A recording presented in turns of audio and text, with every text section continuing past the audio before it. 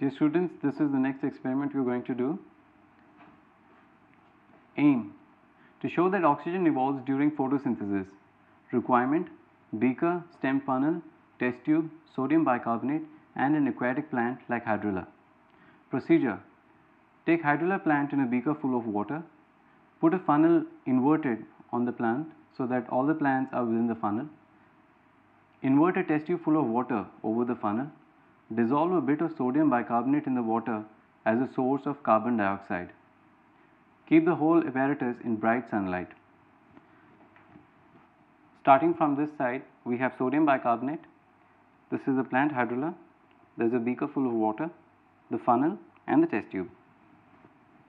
As you can now see, this is where the funnel ends and we have the level of water which is higher than the funnel itself. Now, this is sodium bicarbonate which I will be adding to the water as a source of CO2. We will have to leave this now in bright sunlight for 5 to 6 hours. We have just got this plant back from the sunlight, and if you observe carefully, you will find the bubbles emerging from the plant. This is a very slow process and you will have to view it very carefully.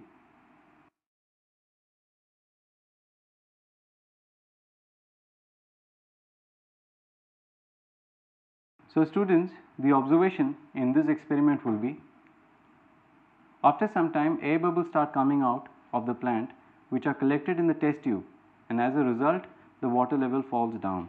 Remove the test tube when sufficient gas has been collected in it by keeping a finger on its mouth so that air does not escape.